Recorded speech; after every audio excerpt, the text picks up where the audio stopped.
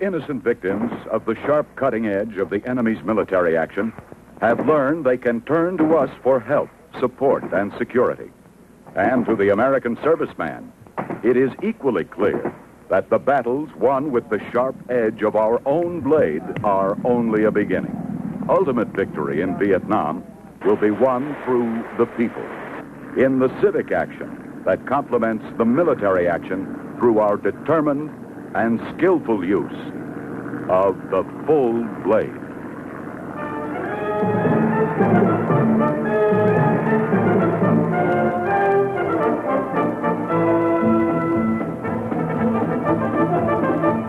The concept of the full blade became a reality during the rice harvest along the Cam Bien River. A small number of village farmers had asked for help. They knew that in a few nights, the Viet Cong would come to take what they needed in the form of a rice tax. So the men of the 1st Battalion, 9th Marines, moved inland on an operation called Golden Fleece, a classic example of civic action. On the surface, it might have appeared that this was just another grinding, methodical patrol.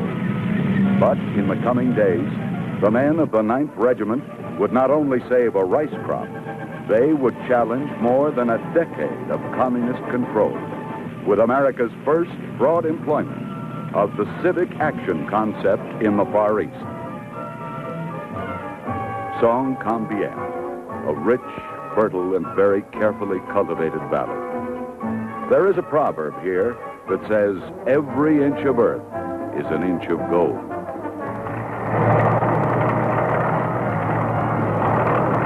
It's nearly impossible to comprehend what years of Viet Cong terror and exploitation can do to a Vietnamese village. One certain side effect is suspicion. Any man who stands in a village street with a rifle over his arm is a man to be feared.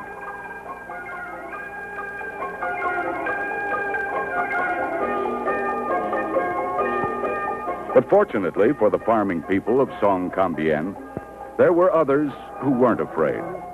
They told what they knew about the Viet Cong hiding places, talked about the enemy's leaders. The cutting edge would come first. Using village guides, Marine patrols would push the Viet Cong out of the valley complex. Then villagers in the area would be brought to a collection point, provided protection in their rice fields during the harvest.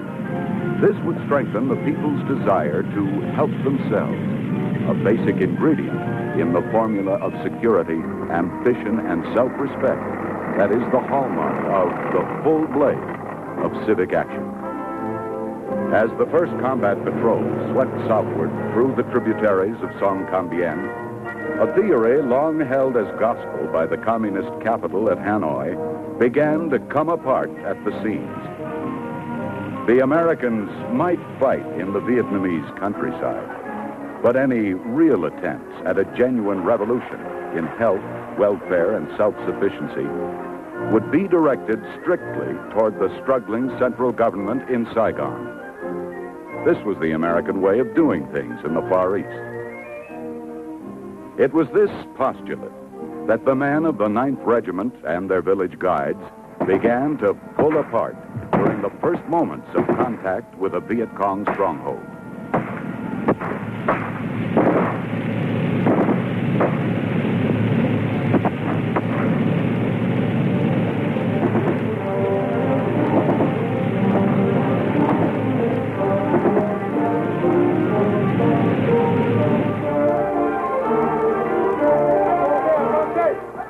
This is the benign face of terror in South Vietnam.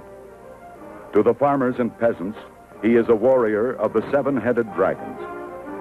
He operates best in a small group close to where he was born and raised. In these natural surroundings, he has identified with and helped to destroy all local governments of the immediate countryside. He has killed or threatened to kill all who would speak on behalf of the government in Saigon. He can hardly be expected to know the meaning of the words self-help, self-respect, and self-realization. 27 of his kind and their stolen weapons of war were captured by Marines during the first day of military operations near Song Cam Bien. But even then, there were areas of doubt. One of the Viet Cong's special talents is the ability to blend into a crowd of innocent men. With their initial military objectives secured, the Marines prepared to implement the full blade. If it could liberate the hearts and minds of the people of Song Cam Bien from old Viet Cong influences, if it could work in this small corner of villages, this second face of war might one day spread over all of South Vietnam.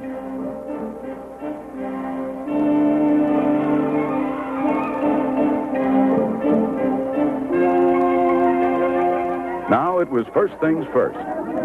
Using our immense resources of men, machines, and medical know-how to care for those who were in urgent need of immediate help. And assistance the enemy had neither the capacity nor the desire to extend.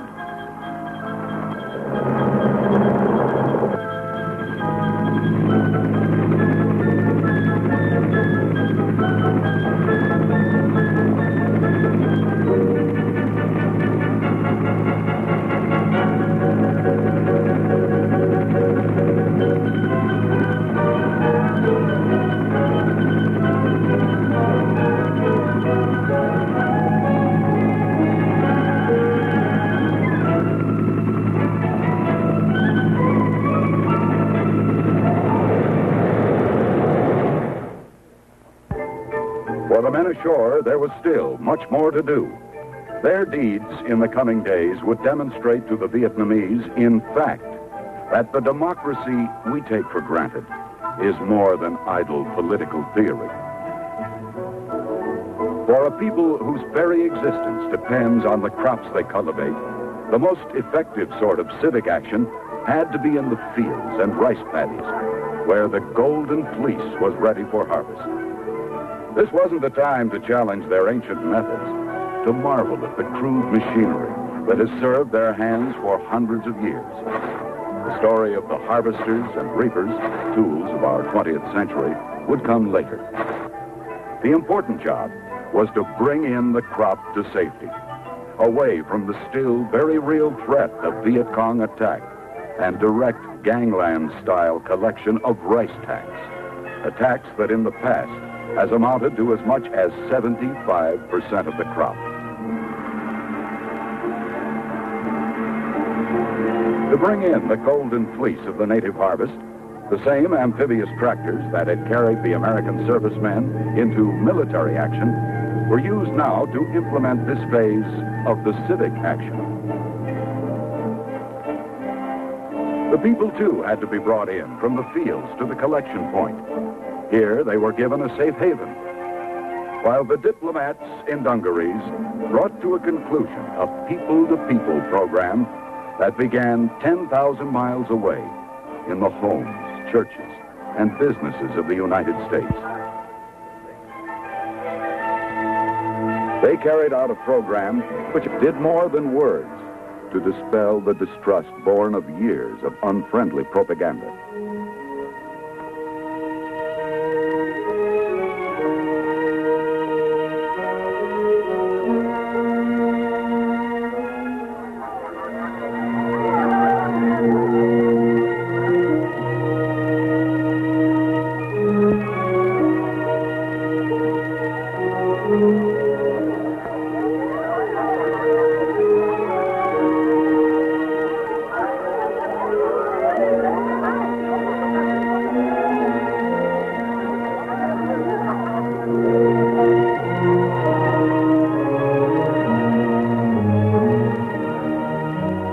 There still were some doubting Thomases. But in Vietnam, as everywhere else, there is still one sure route to the heart of a man.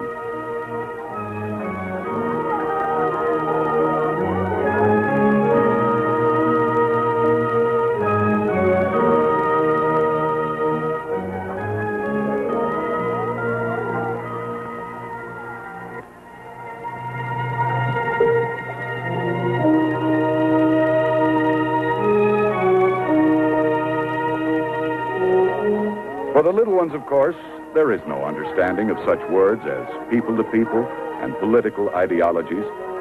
But the babies unfold to warmth and kindness and food.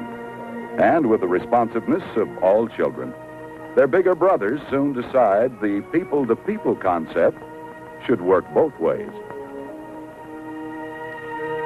Nearby, the rice was being stored away with American servicemen and Vietnamese people, young and old, working side by side in the sort of cooperative effort that is doing the most to put forward our mission in Vietnam.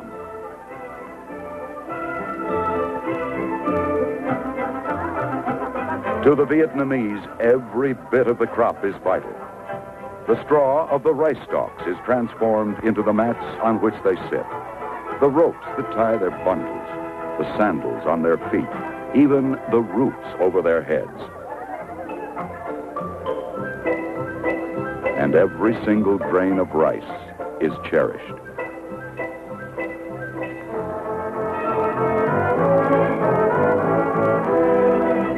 Soldiers of the Army of the Republic of Vietnam and American officers worked side by side in Operation Golden Fleece. With the grain stored and the needs of the flesh attended to, it was time for another phase of our civic action. The story translated into pictures of the kind of help our technological advances can provide during future harvests along the Cam Bien River. The same Amtrak that carried out the fighting men and brought in the grain became a crude but effective motion picture theater. To the men who handed out the pamphlets that amplified the story told by the film, it was clear that the villagers were interested, and our positive action was wiping away the generations-old veneer of distrust and doubt. But whatever the method, whenever the harvest, the rice crop represents life itself to these people of Vietnam. Certainly, no Jason ever found a more truly golden fleece.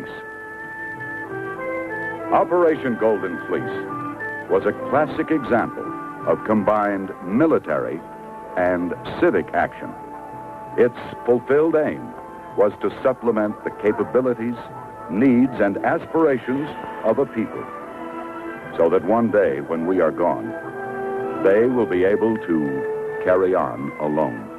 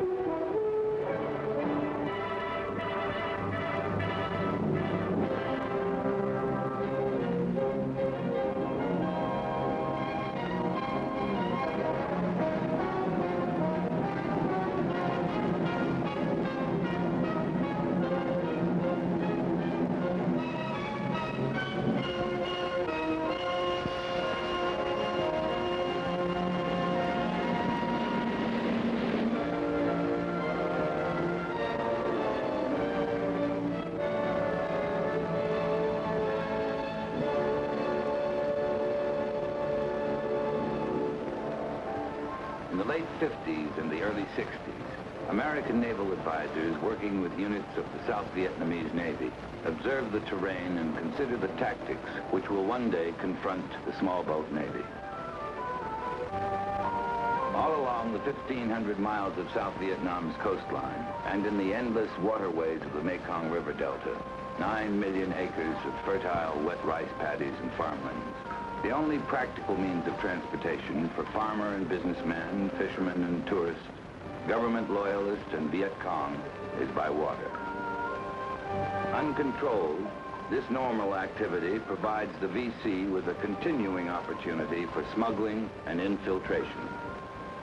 It is clear to American naval observers early in the war that an essential step in denying this most populous area of South Vietnam to the Viet Cong would be the development of patrol craft suited to the task of controlling these lanes of transportation and communication. Some existing craft come close to fitting the requirements. The U.S. Navy's LCPL, originally designed for amphibious operations, is quickly singled out for assignment in Vietnam. The WPB, an 82-foot Coast Guard cutter used throughout U.S. waters, is one of the first craft to arrive for duty. Today, the Coast Guard and Navy work hand in hand on coastal patrol. More advanced designs are studied. An air-cushioned vehicle capable of 60 miles per hour over ground or water is tested to examine the possibilities it offers for use in swampy terrain. In a search for shallow draft, high-speed craft, the Navy examines various hulls and propulsion systems, many of them already being used at the time in some of the newest pleasure boats and in small commercial craft, such as this high-speed supply and replenishment boat being used with offshore oil well rigs in the Gulf of Mexico. From this civilian hull is developed a new military craft, the U.S. Navy's Patrol Craft Fast, better known as the Swift boat. 50 feet long and capable of running at 25 knots, the Swift boat is armed with twin 50 caliber machine guns forward and a single 50 mounted with an 81 millimeter mortar aft. The Swifts are the first of the new Navy small boats to operate in Vietnam. There are two basic areas of operation for the small boat Navy in Vietnam, in the rivers and along the coast. The Swift boats were assigned to Operation Market Time, the Navy's code name for coastal patrol and security. Each day along the coast of Vietnam, thousands of civilian craft take to the waters in normal activities of fishing, travel, and marketing. To prevent the enemy from mixing with this normal traffic for smuggling and infiltration, the units of Operation Market Time are constantly on patrol. Operation Market Time is a continuous round-the-clock effort which is coordinated through 5 coastal surveillance centers located at key points along the coast. At each center, U.S. naval personnel work together with the South Vietnamese Navy to direct the activities of the units assigned to their surveillance area. If you only have Red Baron 3-2, proceed to intercept at that jump. Sir. Red Baron 3-2, this is Coast Watcher. Over. A suspicious contact report received at the Coastal Surveillance Center is relayed to a Swift boat patrolling on station. Coast Watcher, this is Red Baron 3-2. Roger, over. 3-2, this is Coast Watcher. A small cargo junk has just departed the beach. This contact is unidentified. Proceed to intercept. Over. Coast Watcher, this is Red Baron 3-2. Roger, break. We'll intercept, over.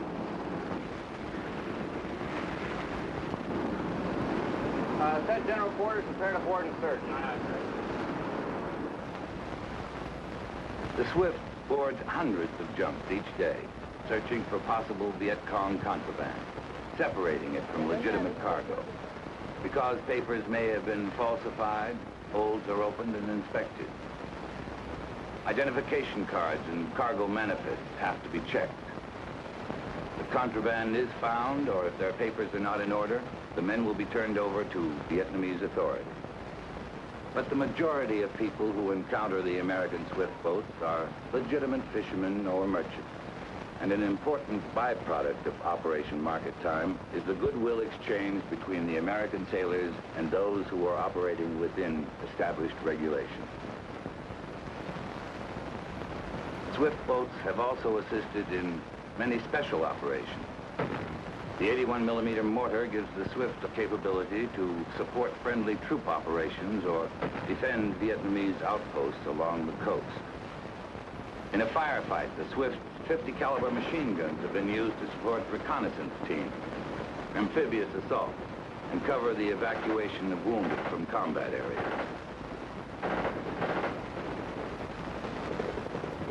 Coastal patrols comprise the largest phase of Operation Market Time. But there is another phase, Operation Stable Door. in which the U.S. Navy has formed a protective screen around the merchant ships which must wait in Vietnam's harbors until cleared to unload their vital cargoes. On a hill overlooking the merchant ships is the harbor entrance control post, in which a 24-hour surveillance is maintained over all movement in the anchorage area. Listener, 3-3, this is High Post, over. The other half of this harbor defense team is a detachment of U.S. Navy gunboats, which patrol among the merchant ships themselves. Listener, 3-3, this is High Post, over. High Post, this is listener 3-3, over. High Post. Eagle Watch, recon, reports, large fishing junk entering your area. Eagle Watch suspects he is changing course to avoid your patrol. Can you investigate? Over. High Post, this is listener 3-3, roger. Have contact visually, we'll intercept, out. The stable door patrol boats move among the anchored merchantmen, guarding from any possibility of Viet Cong attack or sabotage, which could come in the form of underwater swimmers, mines, or small boats. They are especially wary of civilian craft that enter the immediate anchorage area or move in an unusual manner. Suspicious junks are stopped and searched. Cargoes are inspected, and identification papers are checked.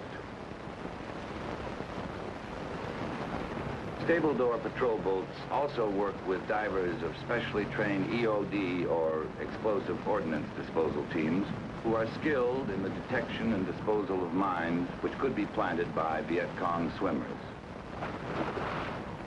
By constantly checking the hulls of anchored merchant ships, these EOD divers have contributed heavily to the success of Operation Stable Door. Less than a mile from the anchorage on a hillside near Vung Tau is an illustration of a different phase of small boat Navy operations in Vietnam. In addition to their strictly military duties, the men of Operation Market Time contribute to many programs of civic action. In this case, helping an Army nurse who has almost single-handedly adopted an orphanage. Throughout Vietnam, the Navy, along with other services and agencies, is committed to people-to-people programs like this one. These men go beyond their normal routine to do this work, and yet it may well be that in the long run, these extra voluntary efforts in civic action will prove to have been just as important as their regular military duties on coastal patrol.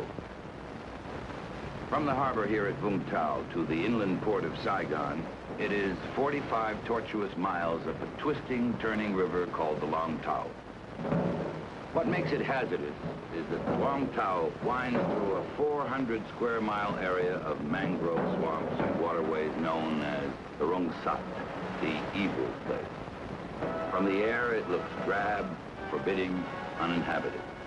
But to the Viet Cong, it represents a continuing opportunity to sink one of those merchant ships, to block the shipping channel, and stop the flow of supplies to Saigon.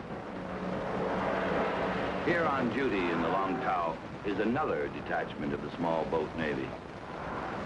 Take them in. Bring in forward. All clear. Port ahead one.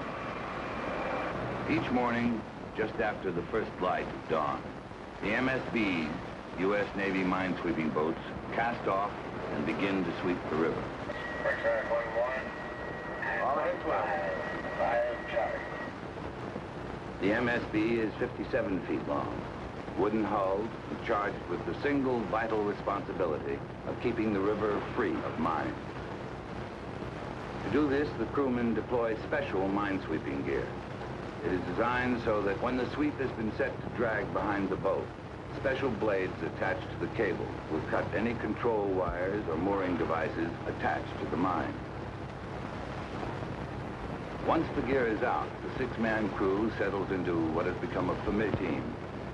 Long hours of methodically moving up and down the Long Tau, periodically resetting the sweep gear, standing guard, and more hours of sweeping.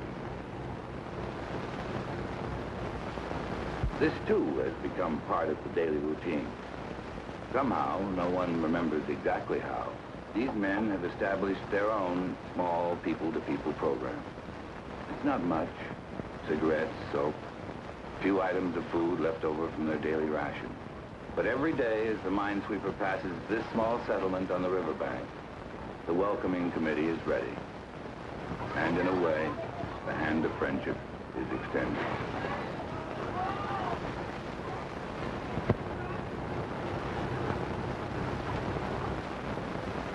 Day after day, from dawn until dusk, the MSBs sweep the long town.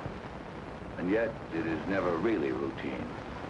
Often passing only a few yards from the riverbank, the MSBs are vulnerable and have often been hit by VC snipers and recoilless rifle fire. On October 9th, 1967, the minesweepers of Detachment Alpha, Mine Squadron 11, were awarded the first presidential unit citation of the Vietnam War for extraordinary heroism in action. The Navy's code name for patrol and security operations on the rivers of Vietnam is Operation Game Warden. The minesweepers are one part of this effort, but they are by no means alone.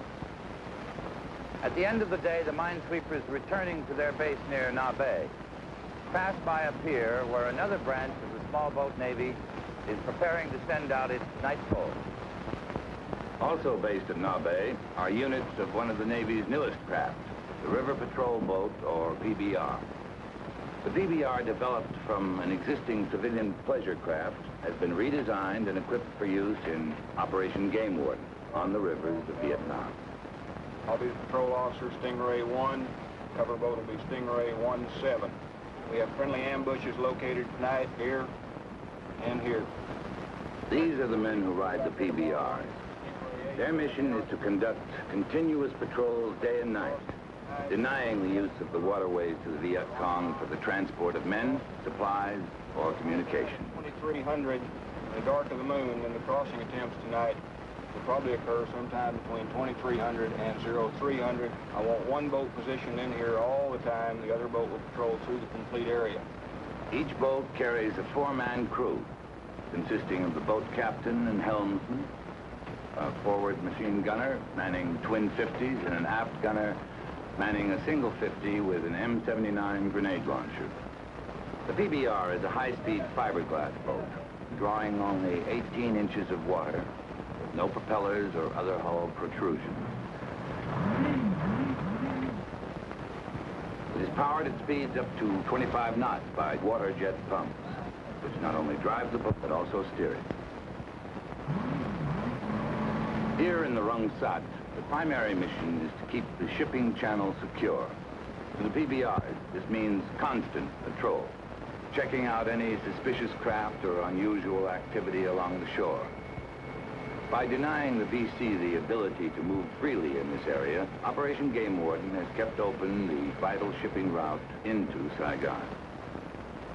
In addition to their important contribution to the security of the Rung Sat, PBRs operate at several other locations in the Delta.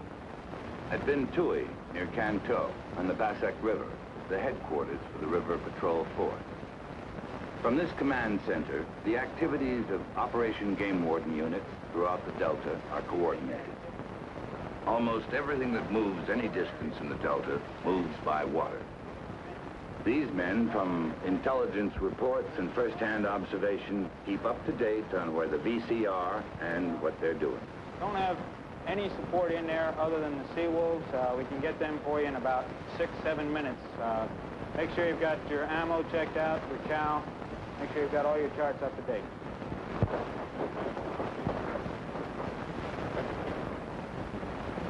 The critical importance of controlling the rivers and canals is what has brought the small boat Navy to the Delta.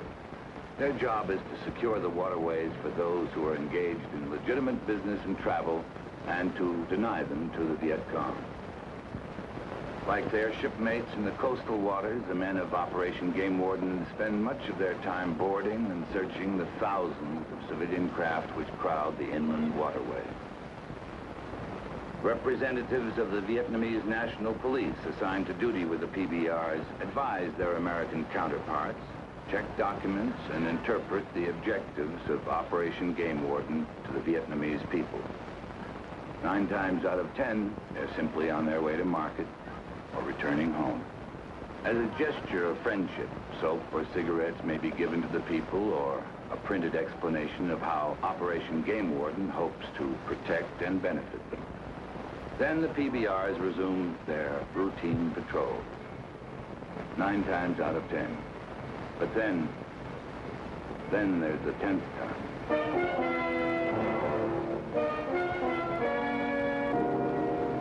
Warden X-ray 1, this is Warden X-ray. I have sampan crossing up ahead. Break, I will attempt to intercept. Take off.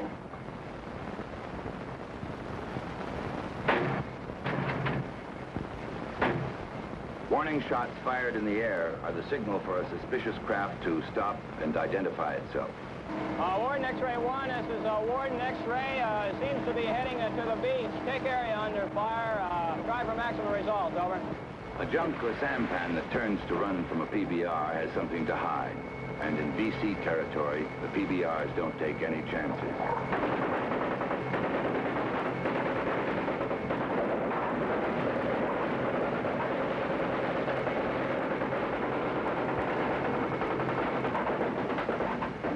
Warden 1, Warden X-ray, over.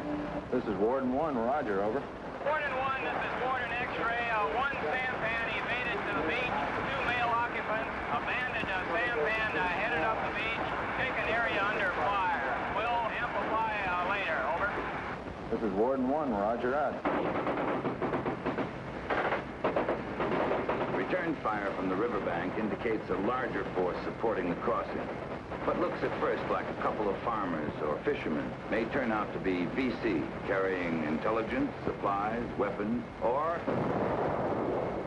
the sampan loaded with explosives.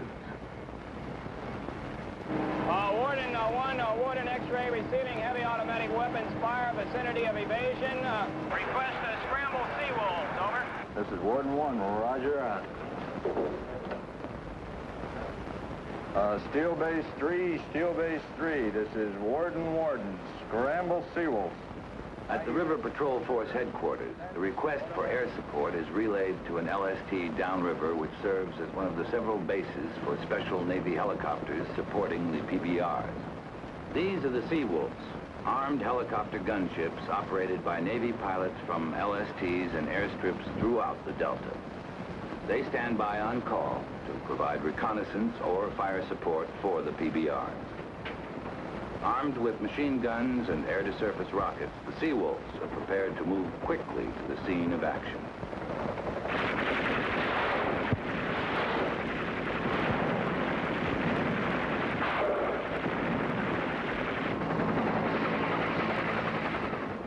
By working together, the PBR Seawolf team can deliver that extra measure of firepower which gives the edge to the small boat Navy. With nightfall, the Delta undergoes a subtle change, for the night presents a special challenge. The Viet Cong take advantage of the hours of darkness to activate their lines of communication. For the PBR crews preparing for night patrol, there is the knowledge that now is when they're most likely to encounter the VC. Again, they move out to their stations in pairs. Through the long, warm night, they maintain their vigil, either moving quietly along the river or lurking, silent and invisible, at the location of some suspected VC crossing point. Night patrols by the units of Operation Game Warden have sharply limited the mobility of the Viet Cong guerrillas in an area where they once moved almost at will. On many nights, back in the dock at Binh Tui, at about the time the PBR night patrols are arriving on station, a small band of men working silently behind the scene is preparing to move to an undisclosed location downriver.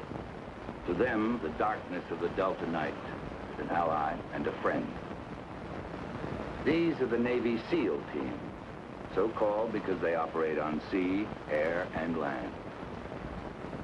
The SEALs operate in hostile and restricted environments with almost no support. The intelligence they bring back is often the basis for key operations of the small boat Navy.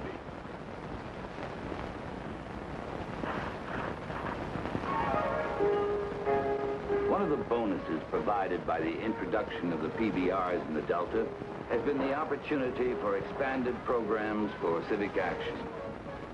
By getting to know the people in the towns and villages throughout their patrol areas, the men of the Small Boat Navy have become familiar with their needs and have found ways to help them. Usually, it is the basic things which are important. In this case, cement and steel reinforcing rods, which will allow the villagers to complete work on a small bridge they have been building. MedCap, Medical Civic Action Patrols, are also run as regularly as possible. American and Vietnamese doctors and corpsmen hold clinics in villages which would otherwise go for months without medical treatment. This kind of attention from friendly forces is often the winning stroke against the Viet Cong. Operation Game Warden has done much to limit Viet Cong movement in the Mekong Delta. More recently, a new branch of the Small Boat Navy has helped to take the fight beyond the rivers, into VC sanctuaries in the swamps and rice paddies. For many years, the South Vietnamese Army and Navy have worked together in river assault groups, attacking Viet Cong concentrations throughout the Delta. To augment this effort and increase the pressure on the VC, American salt troops are stationed on, moved and supported by ships and craft of the United States Navy. They operate in ever-increasing numbers throughout the 4,500 miles of rivers and canals in the Delta area. This is River Flotilla 1, an American fighting force designed for riverine warfare, with barracks and support ships which serve as mobile bases, capable of moving quickly from place to place in the Delta. The Navy craft assigned to accomplish this job have been adapted specifically for operation in the rivers and canals of Vietnam. The ATC, Armored Troop Carrier, which transports the assault troops. The CCB, Command Communications Boat, or Floating Command Post.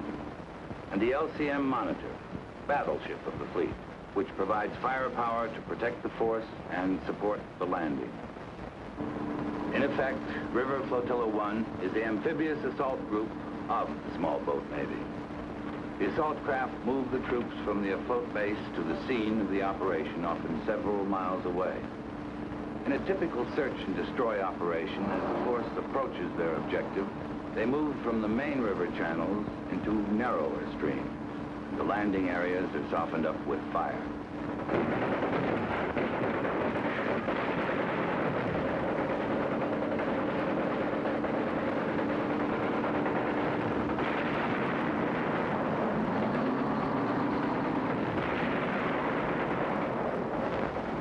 The assault boats hit the shore, and the troops are landed.